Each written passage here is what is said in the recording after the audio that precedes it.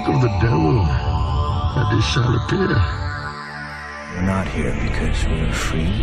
We're here because we're not free. There's no escaping reason, no denying purpose, because as we both know, without purpose, we would not exist. Gee, Ray, what do you want to do tonight? The same thing we do every night, Pinky. Try to take over the world. My God, it would be beautiful. This is the World Magic Movement.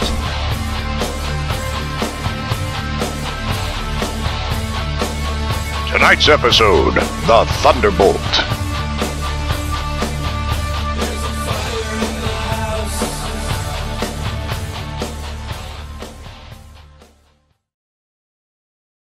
My name's s.rob, and I am talking to Saul Ravencraft.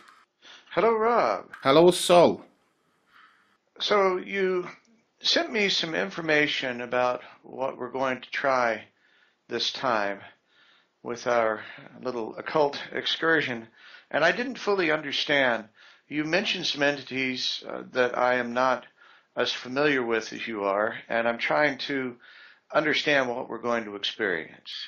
Okay, what I'll be doing basically is turning Kalfu, and he is the evil twin of PAPERBACK, and PAPERBACK was the voodoo man basically, and turning Kalfu inside out so that the crossroads of Kalfu, through which all evil and misfortune enters the world, is changed into the square of Uflak.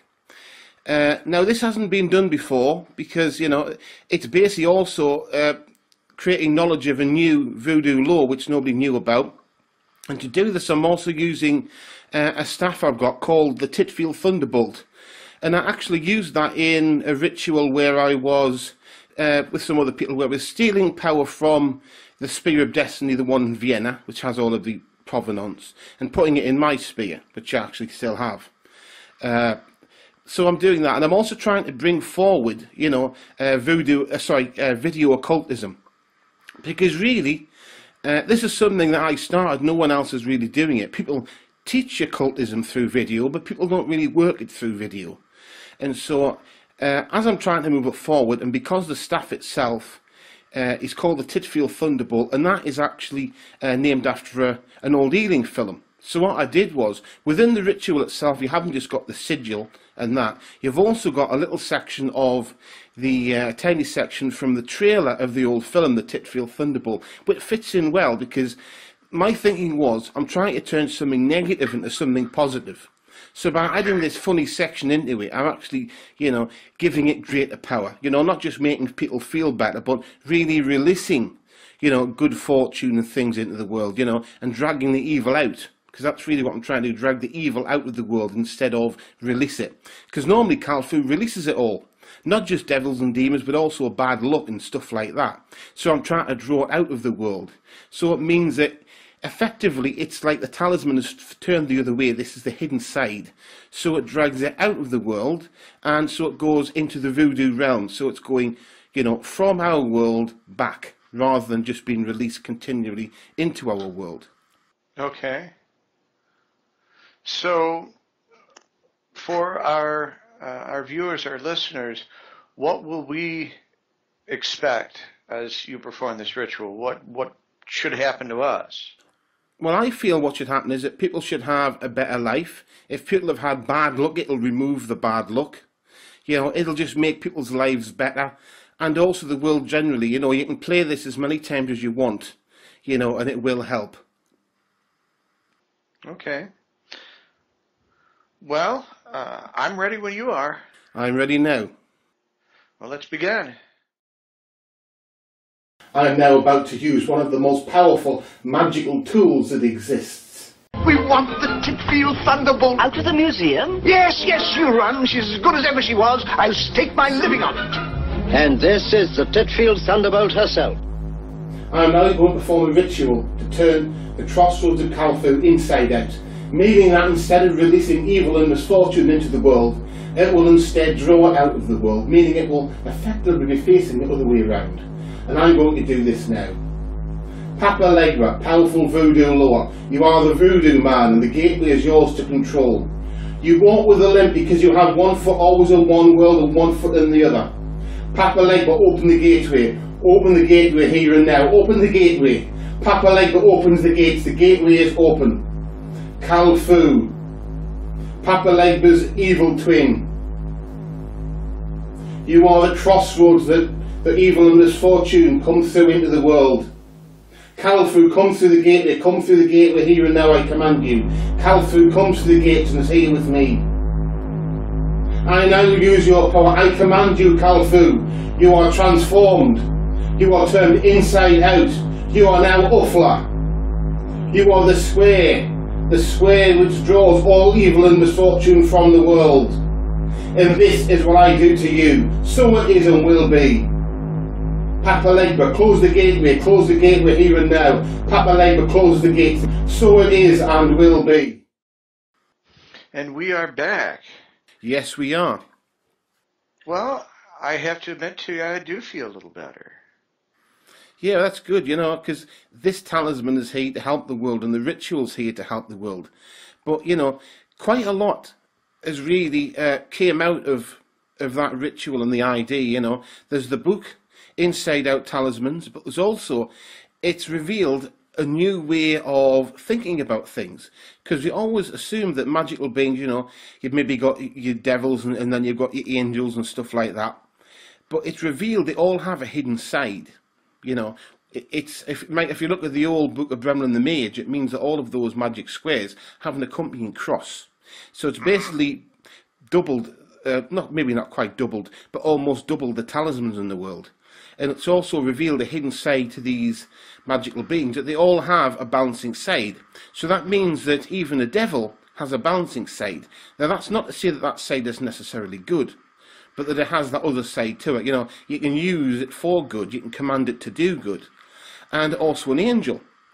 And that isn't that controversial when you think of, you know, the Great Flood, you know, Noah's Ark, you know, that's a negative side to things, isn't it, really? So it means that when you're looking at these magical beings, there isn't just one. For every one, there's also this other side.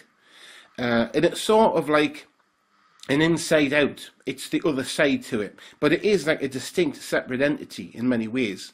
You know, all talismans have this other side. And also, it's revealed that I've decided to call, you know, if you call 1 plus, the one becomes a minus version, like a negative, but not negative in terms of bad, because I don't want to get linked with the idea that one's good and one's bad, because I don't really feel that's what we're talking about, you know. It's like a coin. It might have a head on one side and a tail on the other, but you know, they're both circular. Do you know what I mean? They're both what they are, and that's really what we're talking about there. But there's also the guy who founded the New Catholic Line of Judah Church. And, you know, he's looking into it as well from a theological background. That, you know, this could be, and it looks like it's going to be a great theological leap forward. And I've also written the book Inside Out Leprechaun Magic. I think that's the name of it. But, you know, I've written that one as well. And they have another side as well. And the strange thing is this magic is really, really powerful and potent. In some ways, people seem to report that it's more potent than the magic when it's used the conventional way around. So there's a whole new area of occultism has opened up because of this, a whole new way of doing it. You know, it's a very exciting discovery, a very exciting thing to have done and to have founded, basically. It's great. Absolutely. And you say that people can re-experience this ritual does it make sense to repeat it? Will it do you good to repeat it? It will definitely do good to repeat it, yeah, to play that part, play the whole show. Well, it will help, you know, that's what it's there for. And it also, I feel, it's brought forward the whole video occultism thing, because basically, you know, everyone else who tries to do occultism with video teaches it but doesn't do anything with it. Where what I'm doing is I'm working it through video, you know, and I've added also to the way it's done. So you don't just have to use, like I've done there, normally use like, you know, a ritual, and I've also used like special effects at times, although I didn't really there, or talismans. You can also use, you know, like clips from film and things like this, all the things from film, and all the sort of visual effects can be used within this new way of doing magic. So it's an extremely exciting time, you know. It's an extremely exciting development in all ways. It seems to be a great leap forward. Well, absolutely. And I hope that anyone that uses this will try to include it and let us know what they experience. Let us know if it makes any changes. Absolutely, yeah. You know, it's really great, you know, and certainly any feedback we can get from anyone at all is certainly very helpful.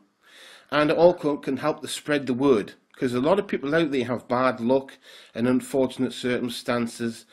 And, you know, maybe a lot of the evil in the world could be removed from the world using this, you know, using this method and that film. Yes. Yeah. I mean, I don't know whether that includes Morris men, but, you know, or them funny guys you get, you know, with top hats and gloves and canes and things and cards. Maybe one or two. Maybe one or two of them get dragged through. I will explore it myself some more and see what I experience, and I look forward to seeing what our followers experience as well. That's great. Great to hear from you, Saul Ravencraft. Excellent. Thank you, S.ROB. Hello, my name's s.rob, and I am talking to Freddie Valentine. Hello. Hi there, Freddie. And we were going to talk about Atlantis. Yes. Was Atlantis real? Is it fictional? Is it a fictional thing? Is it a real thing? That's what we need to know. That's what people wondered. That's true, yeah, because it was originally talked about by Plato. Yeah. And even at the time, people were uncertain as whether it was real or not.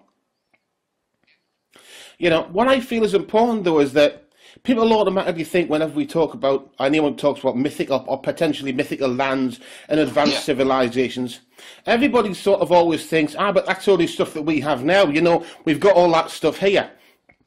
So I thought I'd like to say what happened to me yesterday, just to give some sort of an insight into it. Yesterday I was trying to get some glasses I'd ordered. But it taken a week to get them, and, you know, picking out glasses with a tint isn't easy because they tend to, you know, you've got to guess what they're going to look like. It changes what they look like. So when I got there, they had completely the wrong tint, so they had to get, you know, they're having to get redone again. All I'm saying is, you know, Atlantis was supposed to be a land of, you know, of an advanced civilization, but also, at least at the start, a place of harmony. Now, all I'm thinking is, if I was walking into an optician's in Atlantis, if they had them, I can't see it being a case, you know, that Norbert, you know, got pissed in '94 and didn't do the lenses right. I can't see it. I mean, I can't even find a chip shop that does chips that are actually cooked, because they're just sitting there and thinking, sod it, he's got a microwave, he can cook them when he gets home. So when everybody thinks, oh, we've got all this stuff now, we actually don't. We don't really have harmony. You can't even get what you're supposed to get when you pay for it. And that certainly is not harmony. No, and they're saying that they're an advanced civilization who could bring peace to the world. Apparently that's one of the things about Atlantis people say. And funny enough, I did meet someone who claimed they were from Atlantis. It was a woman. There's a psychic, one of these psychic events, big psychic fairs they have, you know, the mind, body, spirit, I think. And she said that she was from Atlantis. She was an Atlantan. She was a water sign by a star sign, and she said that when she was born, she had tools, but now. So whether she was crazy and just believed that, or whether she actually was, who knows? You know, maybe she was, but she claimed that she felt better in the water, swimming or underwater. Yeah, that's interesting, because the Atlanteans were supposed to be half gods and half men, which always leads modern people to think, oh, well, they must have looked like us, but maybe they didn't. Yeah. You know, they could have looked completely different. If you're half god and half man, who's to say that you're going to look human? You know? I mean, I know some people have said that the Egyptian god Thoth came from Atlantis. I don't know how they say that, because Egypt is well before the ancient Greeks. So it's a, you know, it's a difficult connection to make. But the idea that they could have looked very different, maybe they had, you know, different heads or animal heads, it could look like anything at all, because, you know, it's just a modern interpretation, isn't it, that they must have looked like us. Yeah, assuming they were people. The initial thing was that it was a normal, like, city of Atlantis, but it's sunk underwater, so there's normal people living on it, but they had this higher ability, you know. But there is, they've adapted to the underwater life, so they're half aquatic sort of people now. Remember the TV program, The Man from Atlantis in the 70s?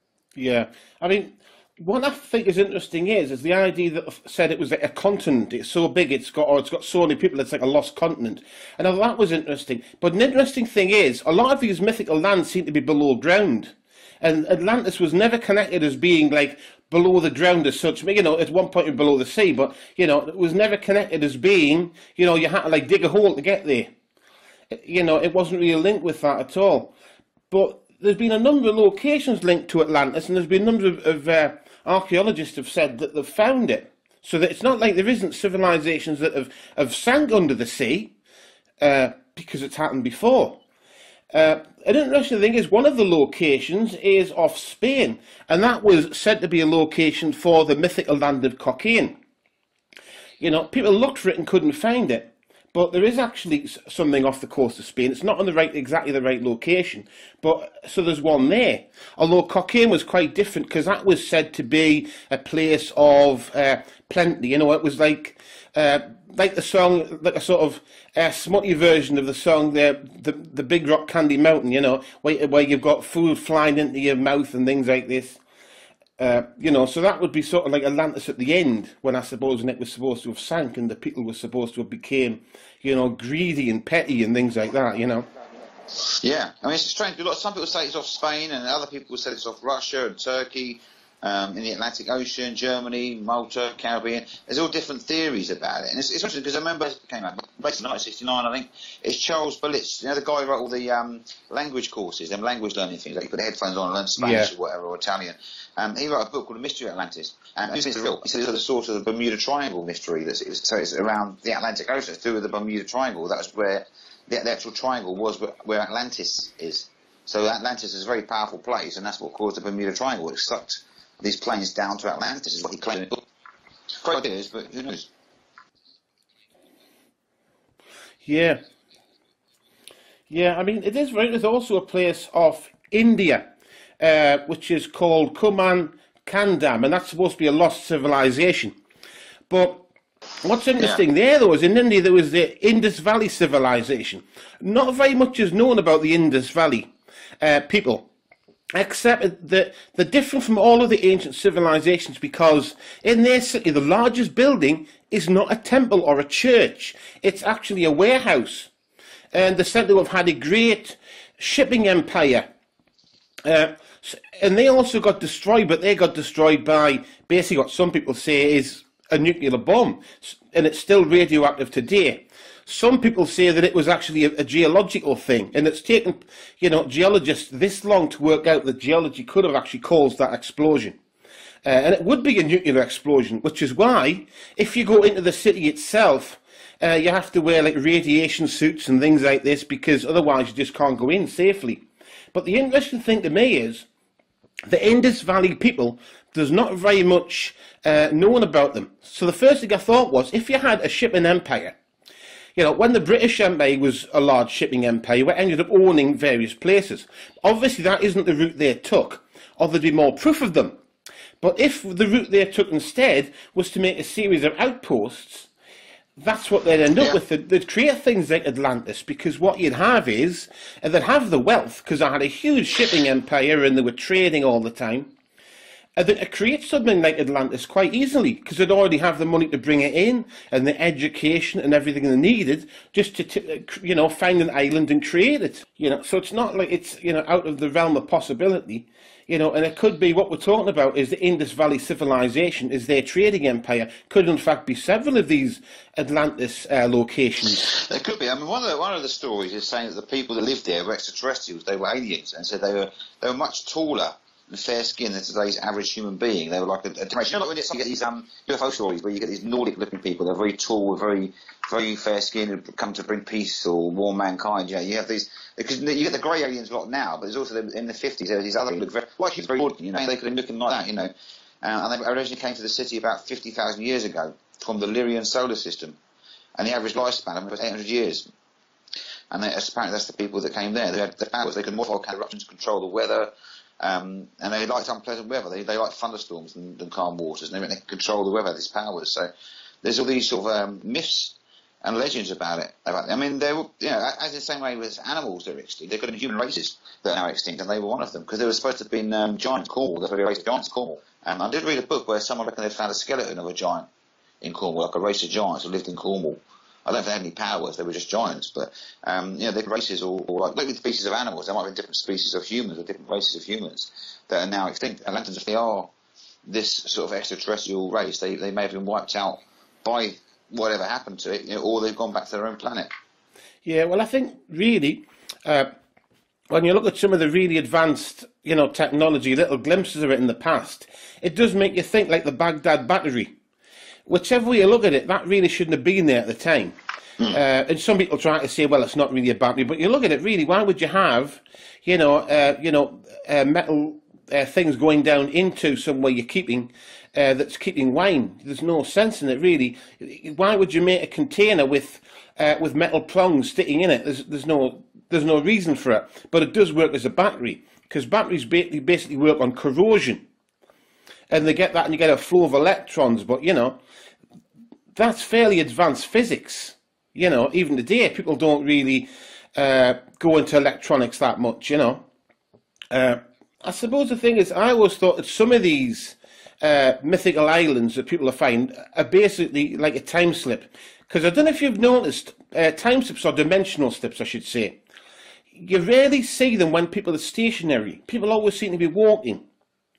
You know, it's always you're walking here and then you end up in this time, or you end up in some basic, maybe you see aliens or some strange dimension. But people always seem to be travelling.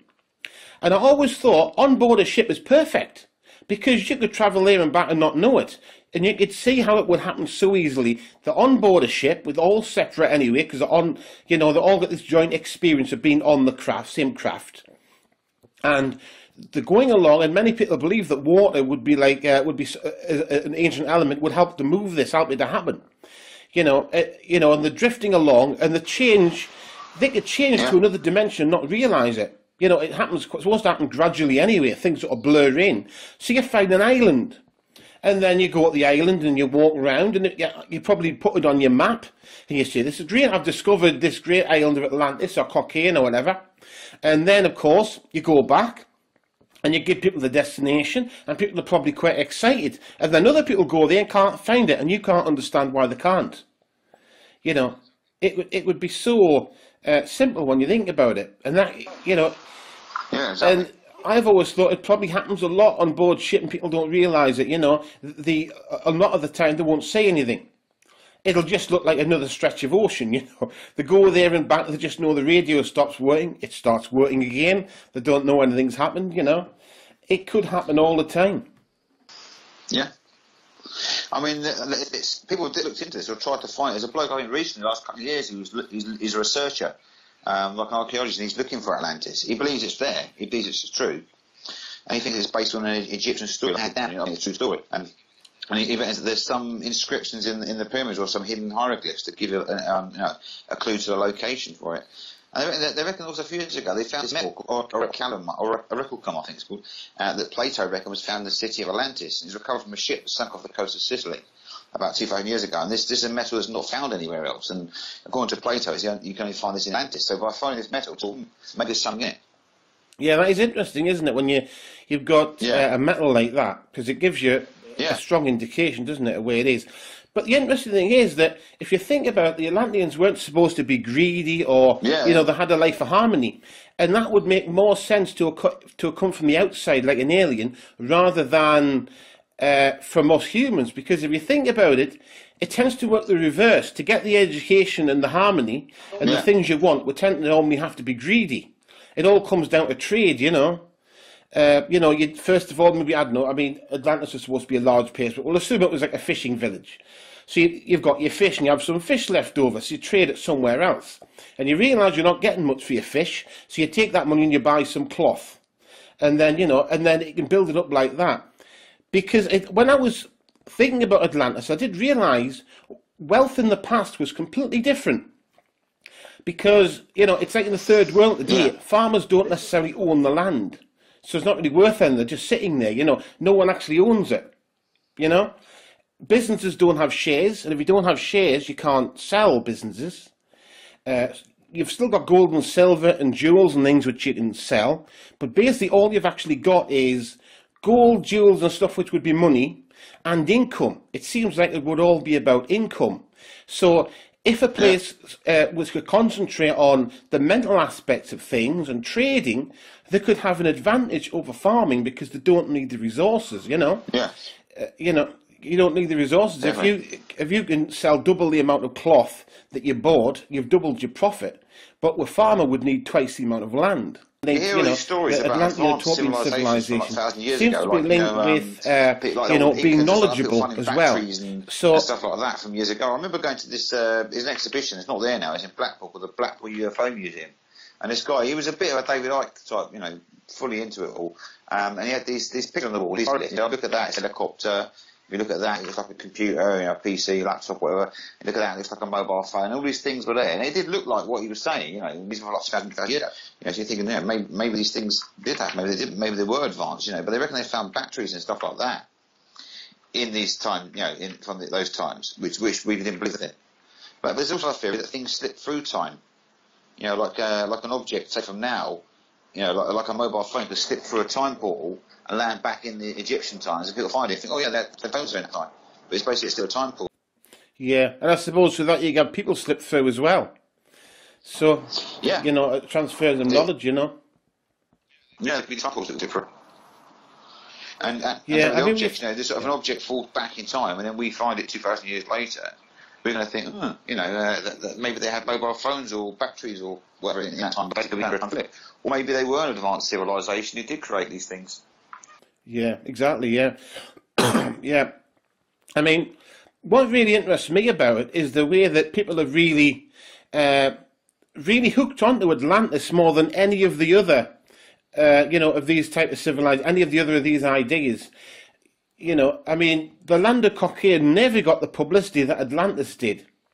And on the surface of it, it would seem to be even more alluring, because basically speaking, in the land of cocaine, sex was readily available all the time, anytime you wanted it. So was food, drink. The longer you slept in, the more money you got paid. You know, you got paid for going to the pub.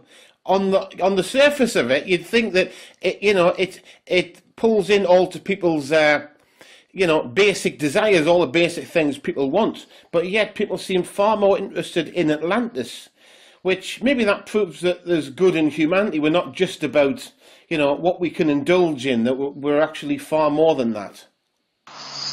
Yeah, definitely. I mean, I say it's something that does make it. There's a theory, just finding that we should the right one get on the right track with it, really.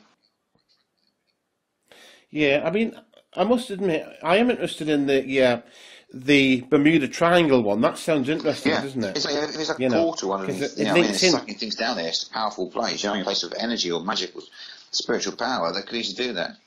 Yeah, exactly. Yeah, but you know, it's been linked to so many locations. That's what made me think originally about the Indus Valley civilization. Yeah. Because the idea that it can have different trading posts, you know, it does actually make more sense, because it seems that they know they were a powerful trading civilization, but there's no proof of it.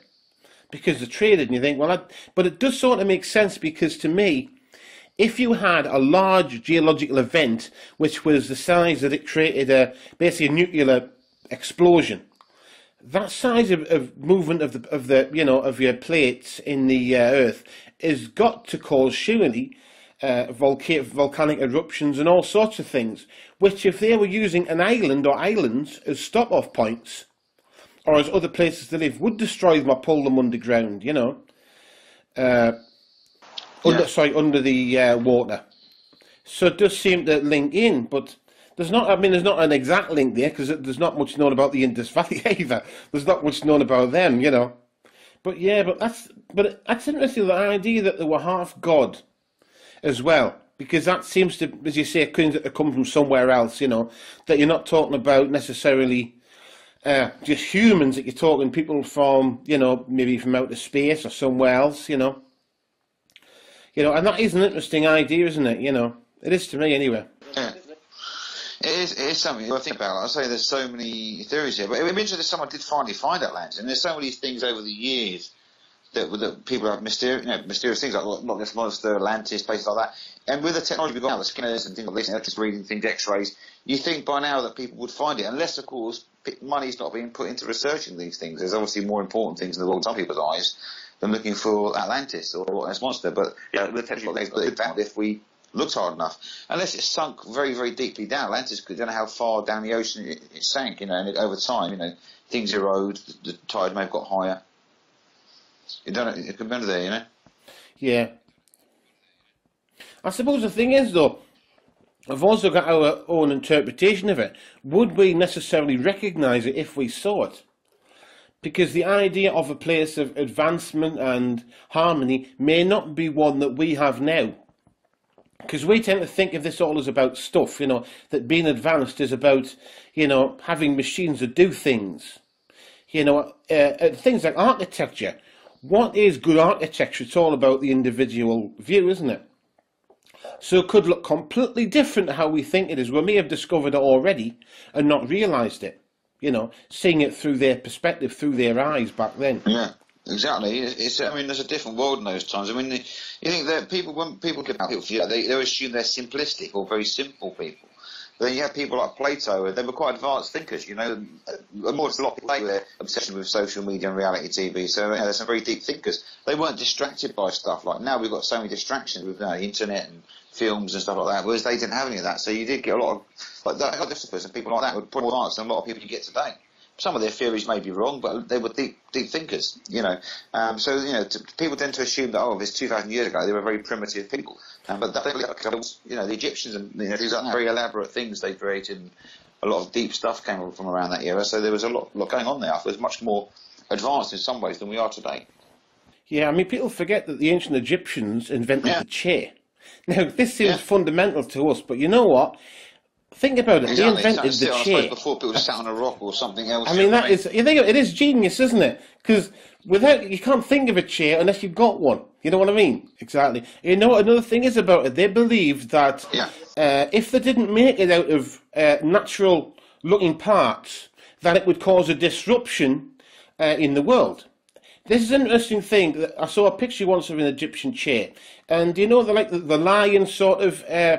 The line sort of feet that you get on the bottom of chairs and all this, and it looked like a chair that could have came from maybe a couple of 100 years ago or 100 years ago. So, which basically means that for thousands of years, furniture makers and designers have basically been copying the ideas of the ancient Egyptians that they had thousands of years ago.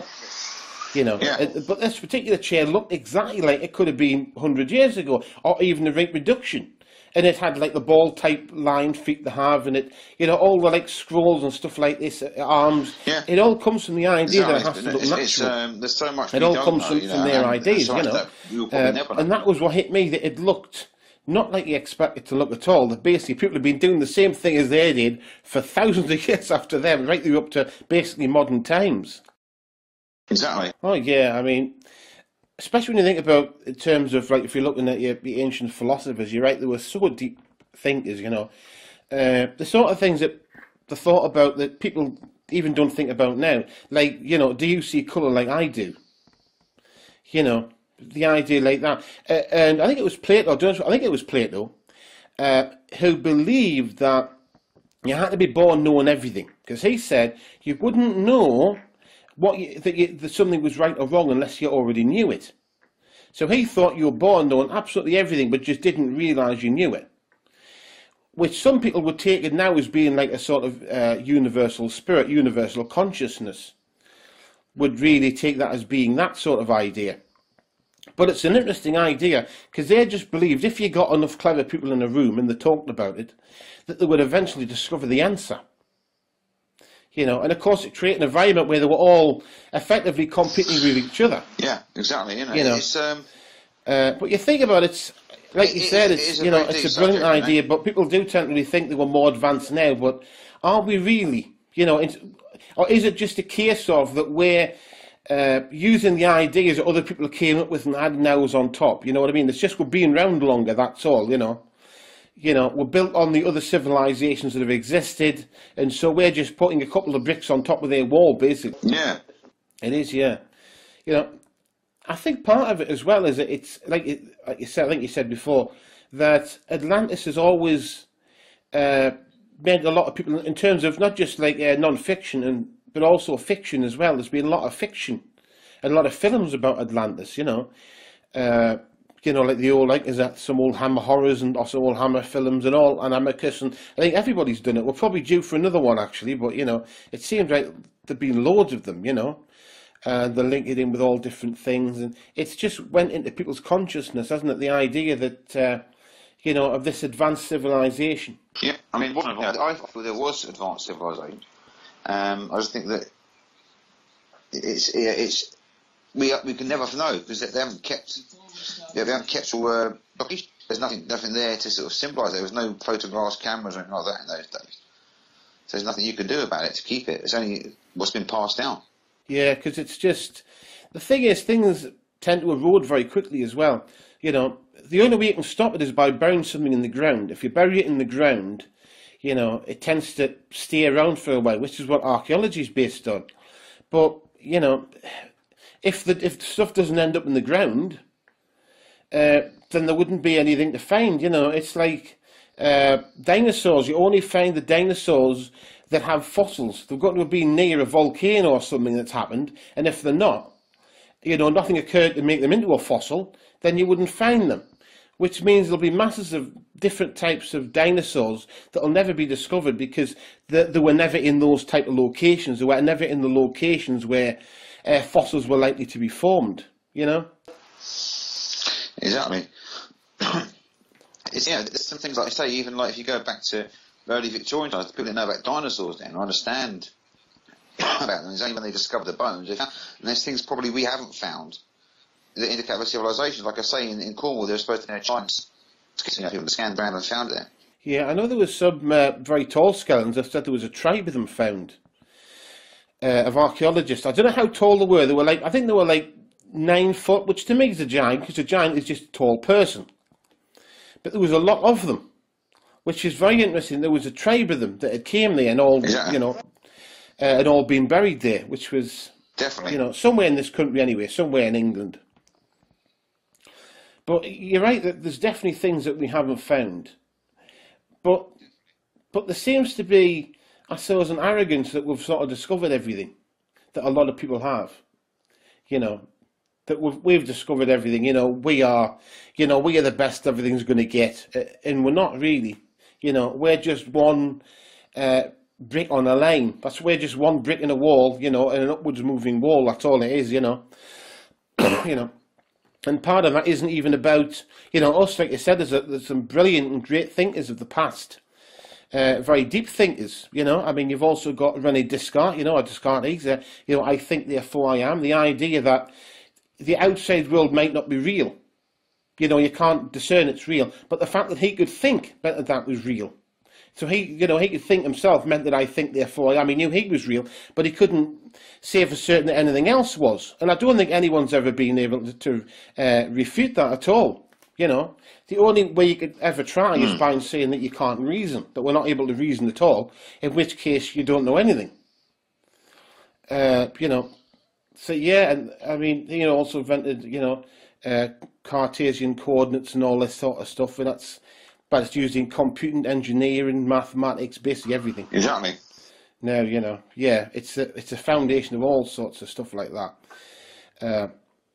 So it is interesting, isn't it? And the thing is, that brings out another thing as well, and that is how people tend to do things. We tend to use more tools now than they did in the past. So it's easy for us to think how brilliant we are because we've got tools that they maybe didn't have, Yeah, I mean, Sputnik was basically designed using slide rules. They were quite complicated slide rules back then. It used to take about, I think they said it used to take about 6 months for an engineering student to learn to use the slide rules. But whereas now people tend to use like this math software, like MathCAD and, Mathematica and stuff like that. Yeah. But I don't know if you've ever seen any of these documentaries where you've got a mathematician or a physicist, and they're always writing on the blackboard, but they never ever let you see any software. And the truth of the matter is, there's a lot of software solves algebra. That's what it does. You've still got to work out what to put in, but it means that now a lot of modern day mathematicians are more like software managers, because they've got to decide what to put in the software and it solves it. Now, you know, Albert Einstein, he had a slide rule. See, you know, are we actually getting better? I mean, I know people have said that the mathematics in degrees are sort of like getting condensed now. They have to really condense it down. There's so much of it. But you know, are we getting any better? Is it just that we've got better tools? You know, people always tend to think that, you know, I can do all this, but is it just the tools we've got? And to be honest, most areas, I think, have some sort of tool to help them out. And people are surrounded by them all the time. You know, the phone, you know, and you've got your computer, which makes things easier, you know. But maybe it makes things too easy at times, you know.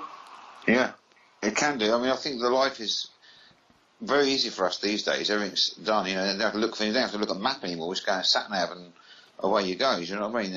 And people need calculators. Everything's on our phones. It's all there. Technology's taken over thinking, really.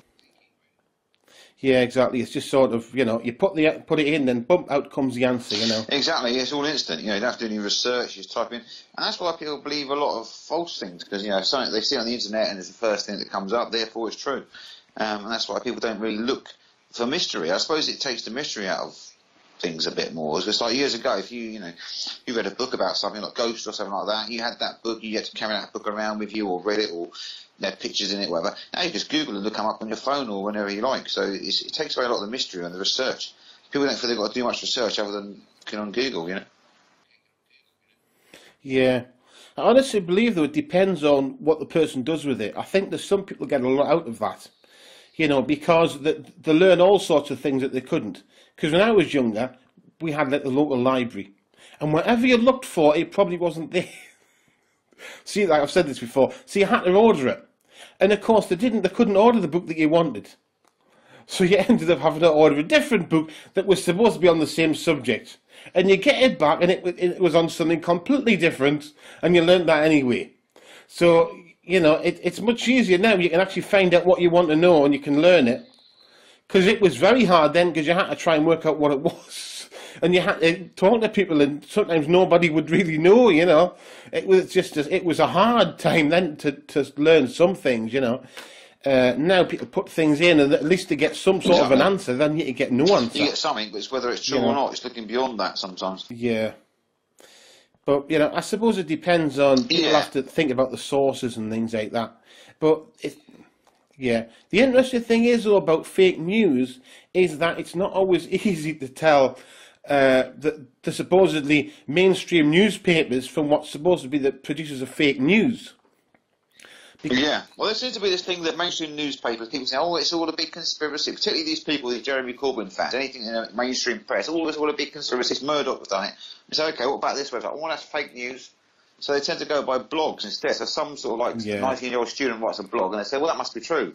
You know, oh, hang on a minute, so you believe someone who's written a blog, which I could write, or anyone could write, and put the old crap on there, than a news source, which could get sued if they publish the wrong information, you know, so it does seem to be a bit strange. People seem to mistrust the media because it seems to be a fashionable thing to say that it's all a big conspiracy and it's all controlled by Rupert Murdoch or whatever, you know. But, you know. I wouldn't, I actually think it depends partly what it is or what type of media it is, to be fair. You know, I think sometimes you get articles and you know they've just rewrote a press release. Yeah, definitely. I don't trust... You know, I don't trust that when it's a rewrote press release. I don't think, you know, people do, really. Some media is biased, you know what I mean? Their spin on the story will be radically different, you know what I mean? Yeah. You know, it's just like, you know, you get a story, they can twist it to their own political agenda, and they do. You know, if you look at the way a story is reported by, say, the Daily Mail and how the Guardian is completely the opposite way around. You know, it's like if someone like an Islamic terrorist come running at somebody and attack them, you know, and this bloke defend himself and stab the terrorist, the Daily Mail would be saying, great, another Muslim down, and this, you know, it'd be sort of saying they're all the same. Whereas the Guardian would say, look at this thug who stabbed this poor asylum seeker, whatever. So they'd take their own spin of it and make a political issue out of it rather than base the facts. The truth is always somewhere in the middle. You know, if you read the extreme stories, you read the Guardian, you read the Daily Mail, and then you think, okay, somewhere in the middle is the truth. Then you're onto something. You know, I think believing one of those sources is they exaggerate. Yeah, it just comes down to reasoning for yourself, doesn't it? And not always believing, but thinking for yourself and think what you actually think is right. You know, Because there's only a problem when people don't think, isn't there, really? I mean, every news source has its own agenda. Do you know what I mean? Whether they're reviewing something or reporting the story, they're going to put their own spin on it or how they want it to come across. You know, years ago I did some work in the media, and you see how stories would get reported. You know, there'd be a story like a major story, like a murder or something like this, and they'd cut out a lot of the main facts of it. And only report sort of certain things, you know, there's certain things that all the press would leave out, or certain things they wouldn't report. And there's some stories I saw quite big stories. There's only like Reuters type things, you know, the news stories would come up. And the story would come up, and bloody hell, that's an amazing story, but it wasn't even in the press the next day, and you think, I can't understand why that wasn't there. So you'd hear the story before the news, it's before the internet, so you get the news before it was in the papers the next day, before anybody else heard about it. But some of the stories didn't get reported, or certain things. There's one story I remember, it's like a really weird story where this bloke isn't on this news like a Reuters thing, where this bloke he killed his wife. He had a mistress and he wanted to get rid of his wife, so he ran over and on them lawnmowers you sit on, like the Americans have, like not one of the ones that we have, like a hand one, it's one you sit on. Yeah. He had a big house, a posh bloke. His wife was sunbathe and he rode over on his lawnmower and tried to push it off as an accident. And obviously he'd done it on purpose, but I thought that's a bit of a gruesome story, but it wasn't in any of the press the next day. And this guy had been sent to prison for 30, 40 years, whatever it was, and it wasn't even in the papers. And I thought that's a bit strange why that's not been reported in the papers. It's obviously somebody rich and well connected, so maybe, you know, there was some way of coming up, I suppose. Yeah, I mean, I suppose sometimes it's just that, you know, they've only got so many pages, so they just choose stuff at random, you know. A story like that you think would make the headlines, but it didn't. You know, that's the story. So I was thinking about it, it just didn't make the headlines. So yeah, I do think some sort of editing goes on with the news. You know, I'll tell you really weird stories I've heard about, you know, people say about the media being controlled now. A friend of mine used to work for a local newspaper where he lived. He's around the Newbury area in Buckinghamshire. And they said to him, I've got a story. This guy has seen a UFO. He landed and he saw this UFO, you know, aliens can have it and that. And so he said, my mate was trying to go, I'll go and interview the guy and get the story. So he went around the house and interviewed this bloke. And this bloke was like 100% serious. He saw this ship land. He's walking his dog. It's like a countryside area in a field, and he saw these beings get out. They've got silver suits on and like massive heads, and they were walking around. And then they got back in this ship. It's like a round ship, it was, and it flew off into the air. You know, when he went back to his editor said, "Look, I had a phone call from someone. We can't print this as a serious story. You've got to change the text. So you're taking the piss out of him, making him look stupid, like he's drunk or delusional or a bit crazy." And they said, "Well, no, he's not. I interviewed him. He seemed like a perfectly sane bloke, you know, and he really believed this is what he saw." He said, "No, we've been told that." You know, it's got to be reported in that way. So my mate wouldn't edit it. So somebody else at the newspaper changed the story, edited it, made it look like a joke story rather than a serious one. And the guy rang up very upset about it. And my mate said, "Well, it's nothing to do with me," you know. So that's quite a strange story. It is a strange story, that, isn't it? Yeah. Yeah. Yeah. There are other stories like that, press thing, I don't know which is true, but if you Google this story, you will find it. There's a rumour that they supposedly faked the death of Myra Hindley, you know, that there was no one at a funeral, she was cremated, and it was all done because this European Court of Human Laws, it was around that time, you know what I mean, and the Labour government was in, and she was eligible, because she'd been in prison for so long, and she hadn't really committed any crimes in prison or done anything bad there, she'd been a model prisoner, that she was eligible under the Human Rights Act to be released. And of course, none of the governments wanted to put their hands up and say, "Yeah, we're the government that released Myra Hindley." So they apparently did an elaborate cover-up to give her a new identity and get out of prison and pretend she'd died. Well, you know, after it happened, you know, after she'd allegedly died, this woman was driving about in her car around Manchester, I think it was. She was like a nursery teacher or something like this, I think, if I remember rightly. And she bumped into this woman's car, bumped into hers. And when they both got out of the car, obviously to exchange details, whatever. She looked at her, the woman goes, "Bloody hell, you're Myra Hindley." She says it was her, you know. She recognised her from recent photographs. And the woman said, no, you can't say that, and got in her car and drove off. So she rang the local paper about it, and also told the police about it. And the next day she had people knock on her door and say there was quite like Men in Black type characters saying, "You're not to talk about this, you're not to mention it to anybody else or we'll make your life hell. You didn't see anything, it wasn't her, you didn't see anything, you don't report it." And the newspaper were told, they said, "We're told we can't run the story." So if that is the case, you know, that's another big cover-up. But I know that could be true, because at the time when it happened, when she did die, I thought, that seems a bit fishy. You know, I think a lot of us did, didn't we? Yeah. I think the thing is as well, though, is with it being a local newspaper, I think you said it was local news at first. I actually think I trust that more, because if you're a journalist and you're doing local news and you do it wrong, they can find you. They know where you live. You know what I mean? it's not like, it's like, you know, if you do it wrong, the people in that area are going to say, you know, you're a bastard, you did this and you misreported this. Life would be hell from that point onwards. You know, you have to do a good job. You do. If you're in a national, they're not going to find you, you know, you're a long way away, you know. Yeah, I suppose the local, I mean, they're all owned by, none of them are that truly independent anymore. They're owned by big organisations, so I suppose they've still got people to answer to. If there's people above, you know, who own the whole network of papers around the country, then they have to answer to the people at the top are. So yeah, it does seem to be a bit of that going on.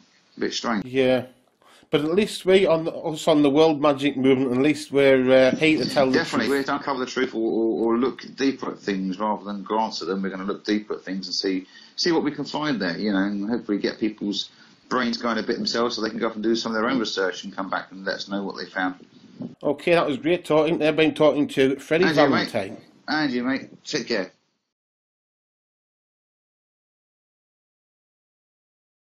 My name's s.rob, and I am talking to Saul Ravencraft. Hello, Rob. Hello, Saul. Yes, so I've had an interesting round of things. As you know, exactly, yeah. A lot of what I do is designed to be entertainment.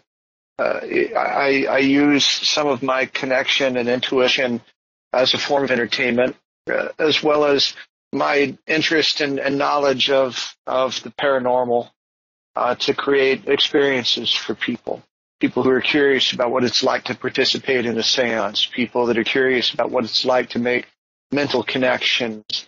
And we get into wishes and manifestations and that kind of thing, very light level, because everybody is up for going all the way down the rabbit hole. Those that go deeper with, and I do. I also do workshops, things that build about me, and so I will often have conversations with people that come up that they say, I was trying to do this, I've been experiencing this, and lately I've had several people talk to me about uncomfortable experiences in connecting with entities, ghosts and things like that. That just wasn't pleasant, wasn't comfortable for them.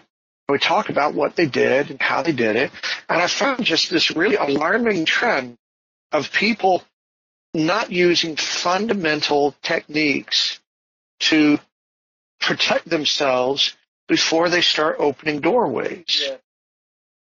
You know what I mean? Yeah. Yeah, I think a lot of this comes from, unfortunately, the idea of the horror film. Because the trouble is people have all this baggage with them. Because there's actually quite a split here, more than you would imagine. In the UK, people tend to use protective circles and things a lot less. It's also almost classed as an insult, some people believe, when you summon entities. So here it's much more common just to summon an entity without actually doing anything. The problem is it's the horror film. See, the thing is, if you believe that you have to have these things, then you need them a lot. And the trouble is, people have seen the horror films. So they do a ritual and it doesn't match what they think it was going to be like. And so it actually creates a vulnerability. Because it's, you know, it's a tricky subject. There's a lot of different aspects and ways of looking at it. But the problem is that some people get into the occult via horror films.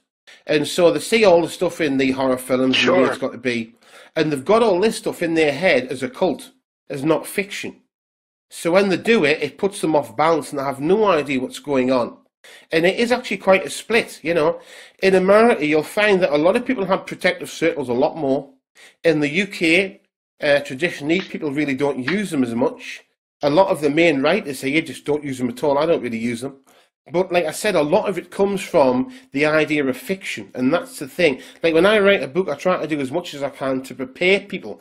Because a lot of the vulnerabilities are actually inside of us. Do you know what I mean? And that's the thing. You see, a lot of people come from a very religious background. And the problem with this is sometimes people are thinking these entities are, this is a god or this is a very powerful devil. And because they've been programmed to make themselves small and to think of themselves as small, they become overwhelmed. You know, it's, you know, it's a tricky subject because the truth is, if you actually go by actual accounts, you do get people that put a protective circle around themselves and still don't really feel that they weren't affected by it. because it's so much of it is about the state of mind, you know. It's why it's important that people realise that they're using their will to make this happen. Because will is something we control. You control will. But if you don't know that you're doing it through will, you think the entity's doing it. You know what I mean? And then they lose control. Because a lot of these things are manifestations of the person themselves. If you examine them psychologically, you tend to find that people tend to, manifest things in ways that play to their weaknesses, things they're worried about. So it's a difficult subject on many different levels, you know, but a lot of it is about the inside, you know, how you feel. And you've got to know that you're manifesting it, that you're doing it. And that's actually the most important stuff, because otherwise you're not in the driver's seat anymore. Now, I have a slightly different perspective on some of what you said. I feel, at least most of the horror movies that I see, I'd be pretty good at not doing things correctly.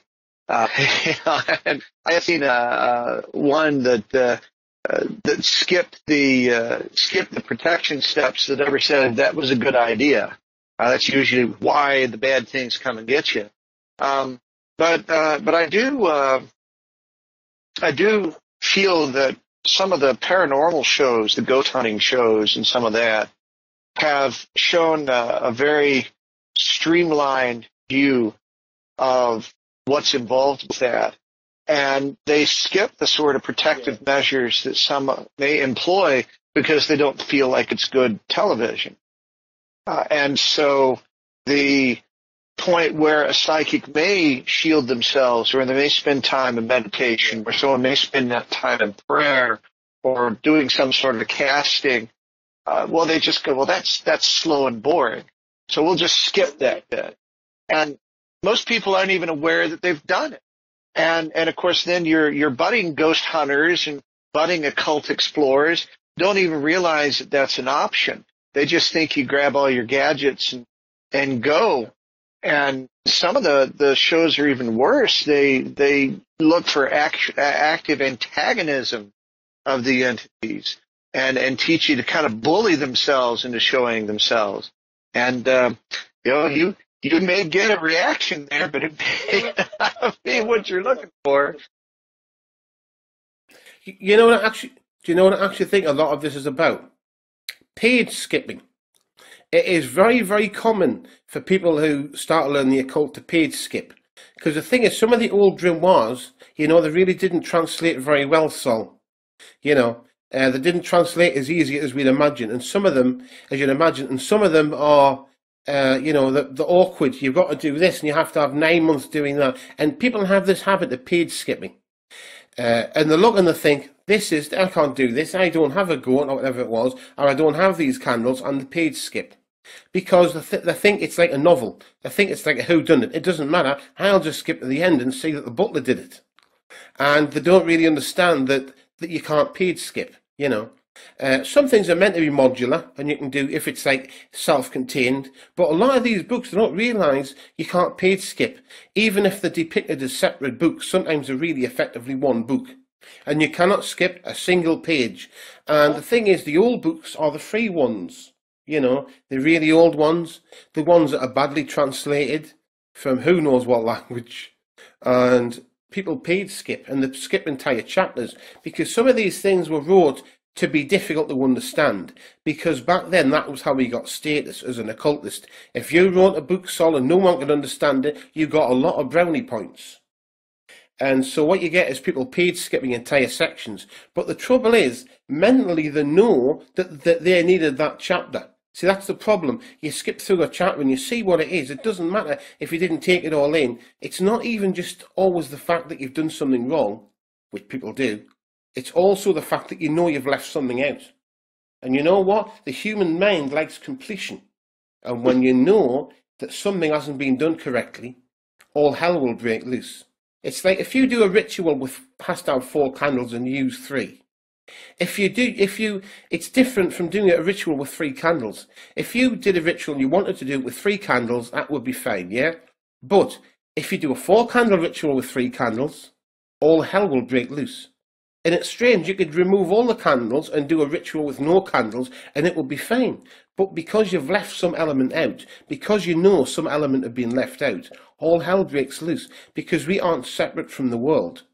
And people understand we're not separate from the world, we're not separate really from anything, including the things we're manifesting, including the things we're summoning. So when you leave something out that you know should be there, that will manifest in the entity.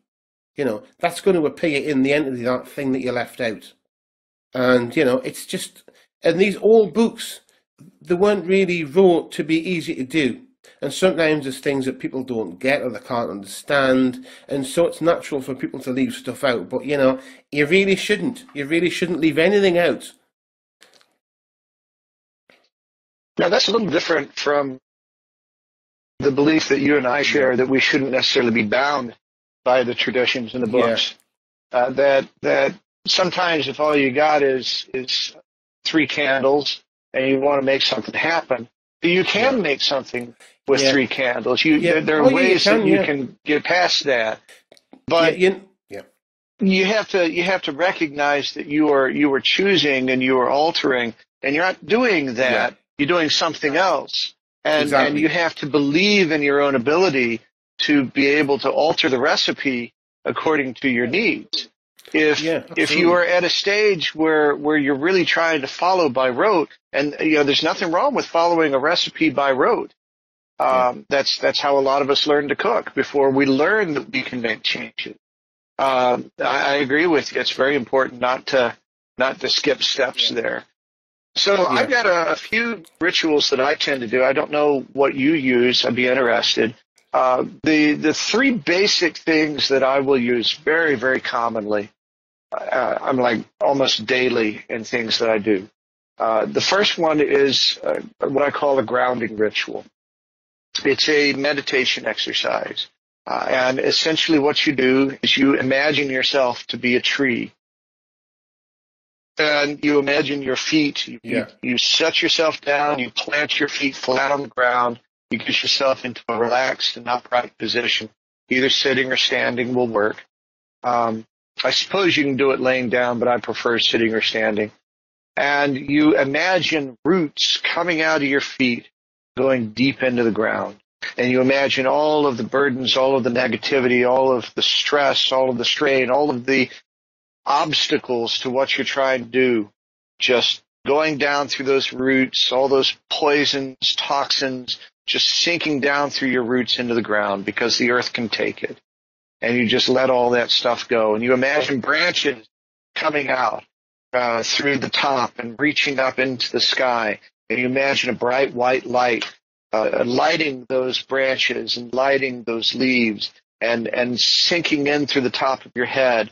And as the darker, the negative things, the toxic things wash out through your roots, that positive white light comes in and fills in all those spaces and helps flush that out. And then when you feel like you've cycled as much as you need to, you allow those branches to come in, you allow those feet, those roots to come back up into your feet, and then you are free to move and free to go about your business, and you tend to feel a lot lighter. And it's not something that has to take a long time. You can do it in a couple of minutes or so. And I found that it's wonderful to do it in a time when I'm about to do something that makes me nervous, or I know I'm about to encounter someone or something that is difficult. To ground myself out, let all that energy flush, so I'm not carrying unnecessary baggage into the situation. That helps quite a bit. The other one that I'll tend to do is a shielding. And when I do readings with people, I'll tend to lead them through both of these exercises, certainly with any kind of a working. And it is another visualization exercise. You close your eyes. You imagine yourself surrounded by a pure golden light.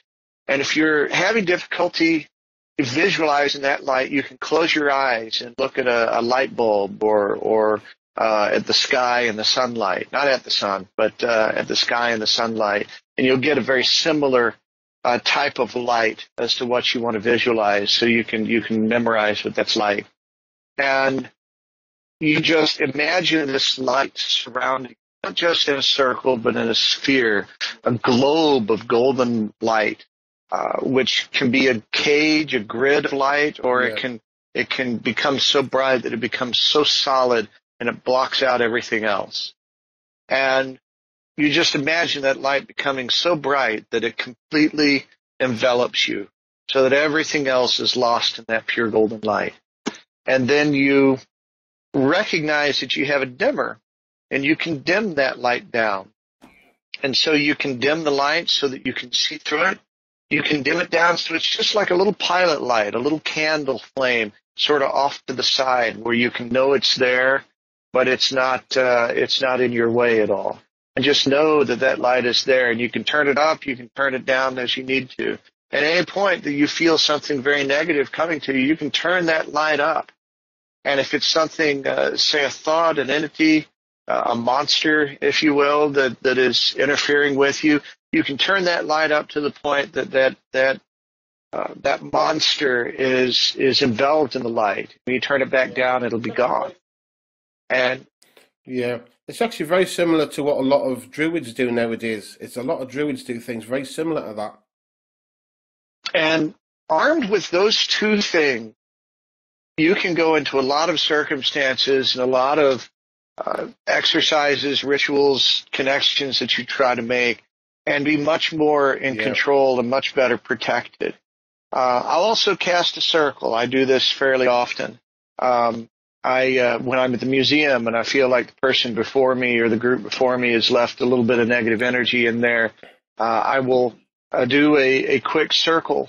And as I do that, I bless and cleanse the place. Sometimes I do it with a singing bowl, where I've got one of those brass Tibetan bowls that you run around the rim with a stick that sends out a tone, and I will use that, calling more upon that air energy, I suppose. And then when I've got the time and the opportunity, I'll go ahead and light up my incense, and I'll do a round with the incense burner and let that burn and fill the space, which combines the fire and the air energy. I've also done it with just an anathema, just a knife, or just done it, just picture whatever I needed there to create that space. But go ahead and walk it and acknowledge the corners and all of that. And I've always found that to be helpful. I think that just calling upon, just simple prayer. A lot of people aren't necessarily into these kinds of rituals. So casting a circle may feel a little strange to them. But the grounding and shielding, I think everyone relates to fairly well. And just a prayer. I had a situation a while back where someone called me. Well, I called them, actually. They called the museum. They felt like something had followed them home. And I was pretty sure it hadn't come from the museum because I keep that place pretty clean. But she was describing things that were going on and weird stuff that was happening with electronics and that kind of thing. And it sounded like she had something going on there. And we took. Could also be a curse as well with electronic goods. But just what she was describing and the suddenness of it, it made more sense that she had just maybe been a little too open on 6th Street. And that was kind of a fun moment because I wanted to talk to the tour guide who had led them through to see what he could do about it. And the people up front said, no, that's not who you need to talk to. You need to talk to Saul.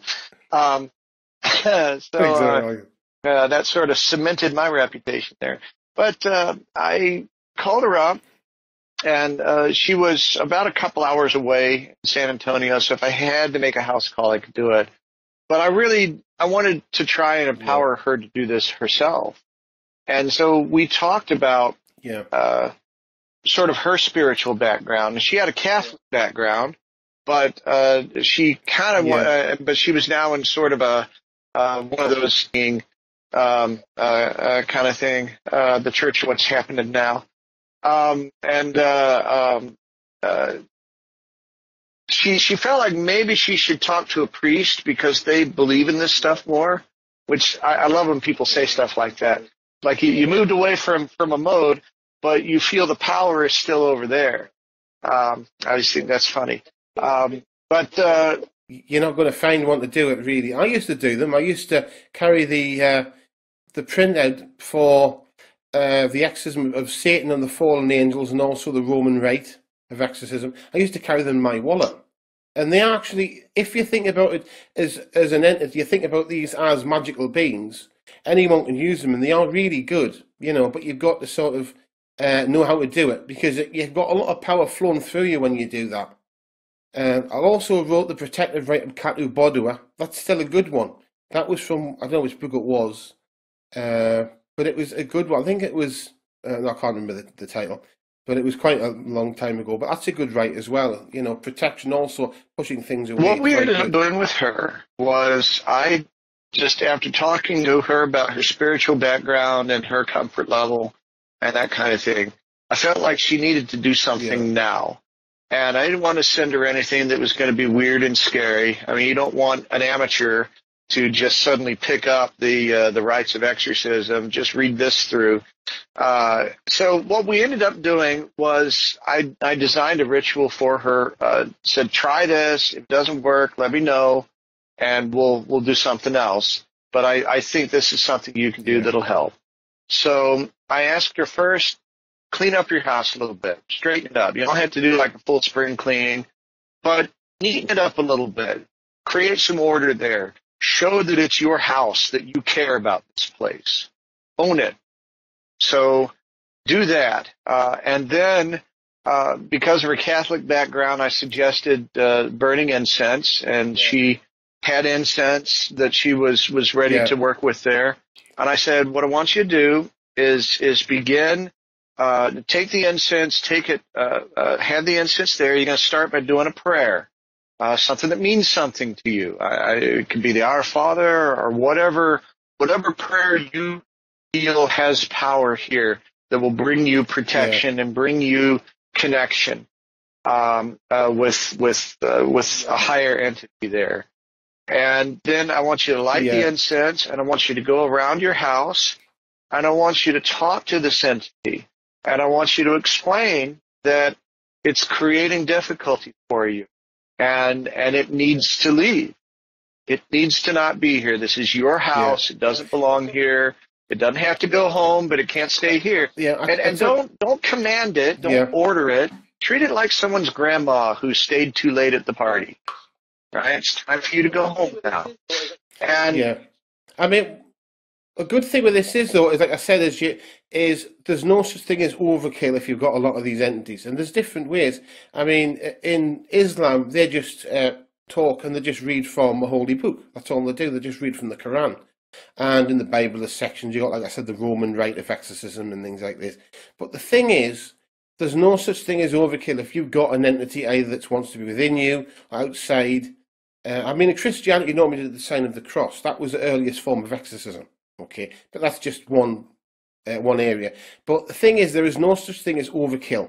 You can actually you can go around with the incense, you can do the sight of Satan, or the fallen angels, or maybe the Roman rite, and you can do, the protective rite of Kalfu Bodua if you want to. You can do the whole lot. You don't have to just need to do the one, because people tend to think that I have to do just this one. You can't. There is no such thing as overkill if you have something you think is demonic or whatever. You can do all of them, because you can if you have the time. You can just go through the whole lot, and you just go through every room, and it takes a while, and you do every single one that you know. You go through the whole thing, the full singing, all dancing version. You do the whole lot, and you kick them out, and they won't come back. But I think also that people assume that you have to be some powerful person to do this kind of thing. And with this person, I really wanted to reassure her that she had control over this. So we kept it simple. She did the ritual, and I got a text from her. I felt like as soon as I got off the phone with her, she began doing this. And that she said as soon as they did it, things felt better. And well, that is normally exactly what they do. They normally start as soon as you've contacted them, as soon as you're off the phone, they start straight away. That's exactly what they always do. But I kept it all within her comfort zone. I kept it all within things that she was accustomed to within her spiritual base there. and following a magical pattern, and she did it herself. And what I hope is that she is in a better position in future where she feels like she's got some kind of a connection, that she will first look to herself and not necessarily feel like she has to call for help immediately. Yeah, because the thing is as well, people need to know this because, to be blunt, there isn't many people can do it. I can do it, obviously, but, you know, I write a lot of books. You know, the fact of the matter is I'm not available to travel all the time, and your priests won't do it. And it isn't just the priests that won't do it. You check other religions. None of the other ones really want to do it anymore. You know, you can't call on them, and, you know, it's no good really contacting your local druid because they're pretty busy as well. You know, like he's not the guy's got a job or the woman's got a job. You know, there's just nobody to do this stuff. That's the problem, you know. And it isn't always a matter of, because they always tell you the version that you do something and then they come in. You know, that you have to have done something for these entities to arrive. And they don't. You don't have to do anything. You don't even have to believe in religion, the occult or anything, and they can still be there. You know, it's just the way it is. And there's no one really to deal with it. You know, so you're right. People have to learn how to do this because when these things happen, there's not a thing that that most people can do because they just don't know. They don't even know that there's stuff on the internet they can find or things they can learn about. You know, and people just get stuck because first thing is, like, as you said, people think, oh, I'll contact the priest. The priest won't do it because the priest is thinking if this goes wrong, and he's thinking the Roman rite of exorcism, or the rite of Satan, the fallen angels, he's thinking if this goes wrong, it's going to be mind blowing. I'm going to end up going to hell, so he's not going to do it for a start. And a lot of occultists won't do it. You know, the first one I did was because nobody else would do it. It was the same situation here, that nobody else, I wasn't even writing books at the time. I was just doing the things as normal. I wasn't even writing books. And it was just like, nobody else will do this. I thought, well, you know, I've got to do it. I know how to do it. I've done it before. But really, it wasn't something I would have thought of doing for other people. You know, but it was just, there was nobody there.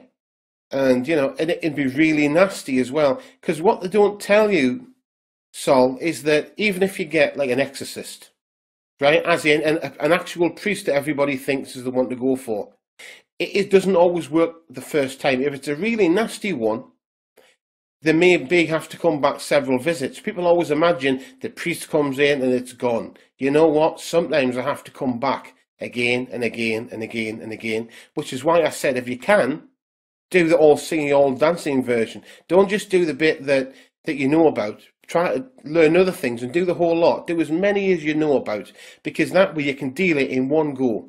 And that's the way to do it. To go the whole lot, you just throw everything at it that you know. I know people always say, you know, don't use overkill.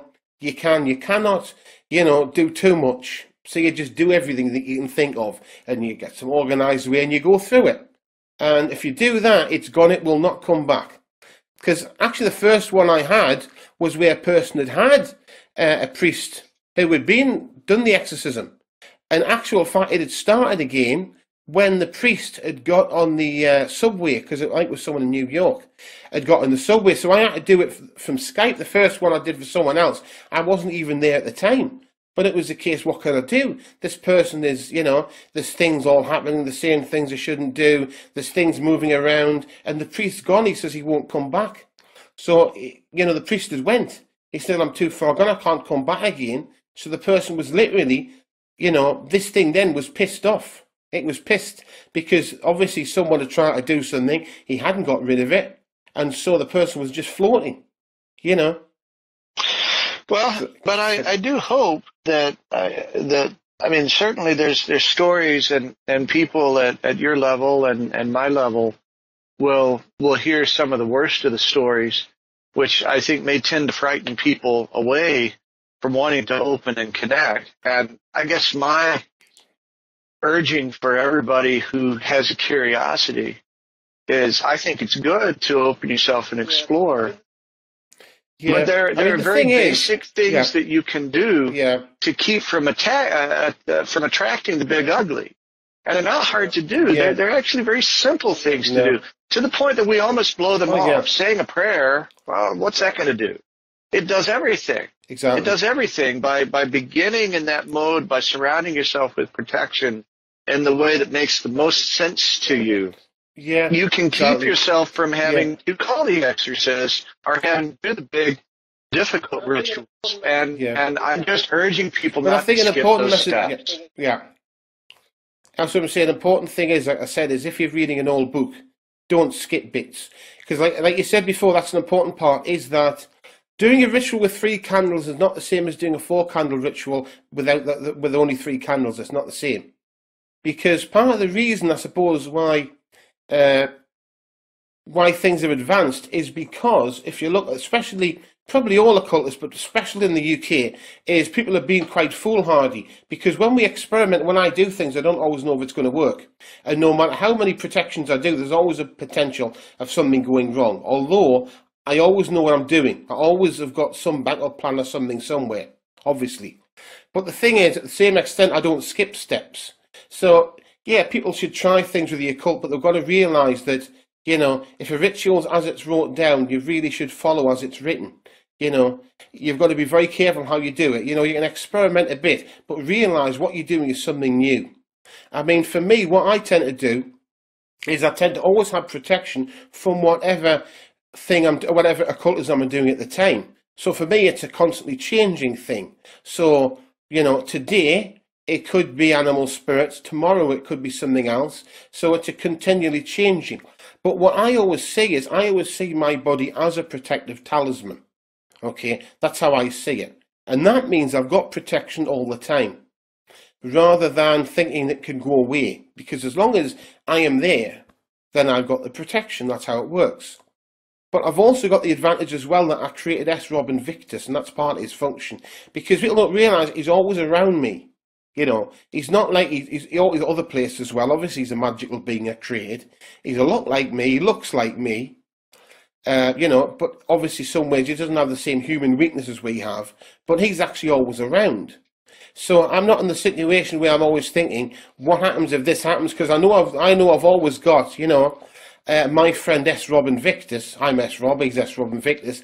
I've always got him round there somewhere. You know what I mean? To take care of this. You know.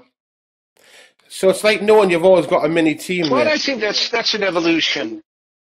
I think that it took you a while to sort of evolve into that, and that that repetition of some of the basic concepts of doing prayer, doing grounding, doing shielding, casting circles, whatever makes sense to you, it eventually starts to accumulate, to build and eventually you do become. I mean, I actually think that, to be honest, an important point is that the prayer is the best way, or a spell is the best way for most people to go.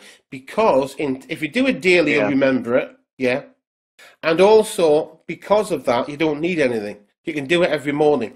But I must admit, I also do other things as well. Like, I generally sometimes move, like, energy around my body, you know, like Qigong and stuff like that. So I actually do that as well. So if I have an injury or somewhere, I'll move the energy there to heal it, you know. So I've got that as well. I've got that internal stuff as well that I don't generally talk about in the books that much because it's been covered that well by other people. But I will move energy around. So I've also got that as well, you know. So if I need to, I've got the internal, and it runs all the way through the body. So I can fill myself up if I need to, you know.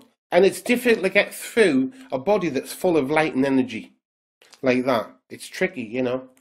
But yeah, the thing is, though, people should do something, because protective magic is the one type of magic that people can use all the time.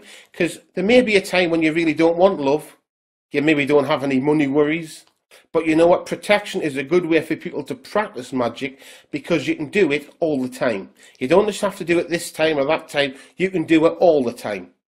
And that is it's wonderful. It is, because it gives people something to do all the time, a way of practicing and keeping the technique up as well, and how to do magic and working on their own will and focusing it. So you know, it's great. It is. It's for everybody. And it doesn't have to be difficult. It doesn't have to be difficult at all. No, you can use what you've got and use the type of magic that you feels right for you. And you can use tools if you want to. You know, you can use practically anything as a tool. In fact, if you know how to use it. But prayer is the easiest type, prayer / spells. Yes. Because you don't need anything, and it's easy for people. And also, some people aren't always as good as visualization as other people. People tend to be good at spells. But visualization exercises are great as well. In fact, also some things like, I think we talked in the last episode about animal spirits, that also helps as well, because you feel fuller. Because some of this stuff and the problems come from within as well. You know, if you feel you've got a weakness or a flaw there, you're easier to attack. Yes. But the most important message is that it isn't the case of, if I don't do anything, nothing will happen. It just doesn't work like that. You know, stuff happens to people whether you do anything or not, because they're real and they're out there. But you're right. Yeah, I mean, I suppose in the UK, a lot of the writers have had quite, in their own practice, have had quite an, I suppose, a let's see what happens attitude. Because basically, if you're doing something new, you've got to have that attitude that let's see what happens, you know. But I myself always have a sense that this is going to work. You know, I'm not a suicidal. I might look like that at times that I'm doing crazy things, but I've always got a backup plan or another way. You know, and that's another thing in protection as well. If you can realise that the occult is it's sort of like water. You know, it can take different shapes. It doesn't mean that every shape is as good. You know, it's like making a machine. Not every machine you can make will really work very well, but you can take different shapes. And if you know that, you can do things as well. And if you do astral projection from some of the ways I've shown in my books, and you learn to take different forms and to transform in the astral realm, you can use that for protection as well, even if you're asleep. And because a lot of these entities are partly on this realm, but partly on another realm as well, if you transform in your mind, they will see the transformation as you visualize it. So if you visualize yourself as a lion, they will see you as a lion, you know, and then they will get scared because they think that you're one of them. You know, to them, then you're this very powerful, you know, magical creature, and they'll just, generally speaking, go. And that's something else as well, which is, for many people, it's, I suppose, less traditional, but I have used it on many occasions. And when they see a person who in their own mind is transforming, and they see that, you know, so much that you almost see it, or may see it, you will find that they will just disappear, you know. No one really wants to see a human lion or a great big dragon appear in front of them or things like this, because you look such a powerful being then. To them, you look so powerful magically that they will disappear. They will go really quickly. They're just, you know, like shadow entities, shadow demons, they run. They just go, they're just gone like that, you know. Because they're then thinking to them, what in their mind, they're seeing something which is more like a higher level devil. You know, because of that power that they only have to a limited degree, and they'll just go, you know. Which just goes to show the power that humans have. We have so much power inside of us, you know, if we learn to tap into it. I know that I'm going to include the blog entries that I was talking about for people that want to just see an outline of my style of doing the grounding and shielding, and I'm sure we'll have a couple of other links.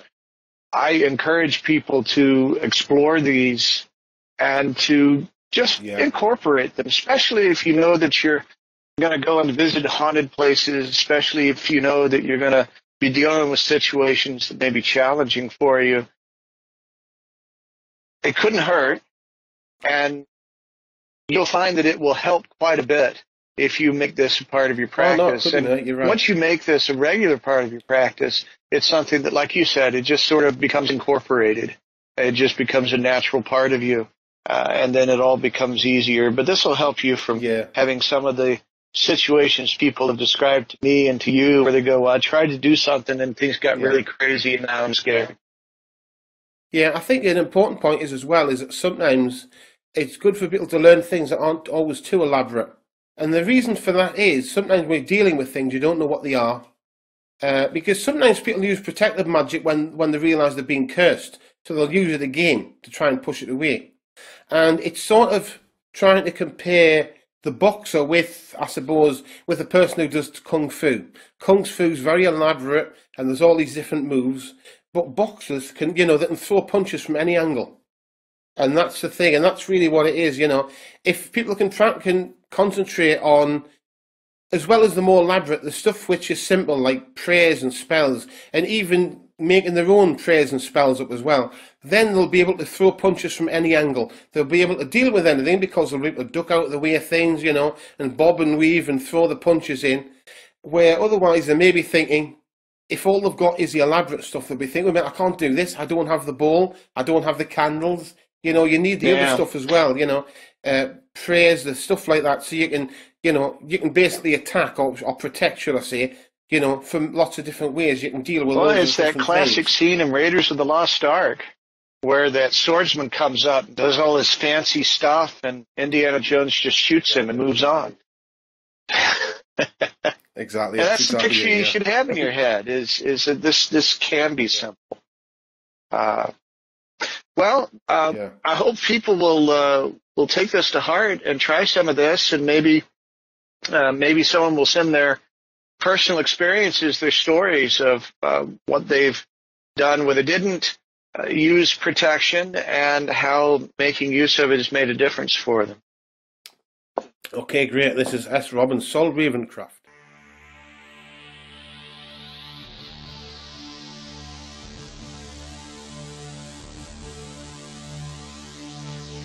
This has been the World Magic Movement with s.rob, Saul Ravencraft, Freddie Valentine.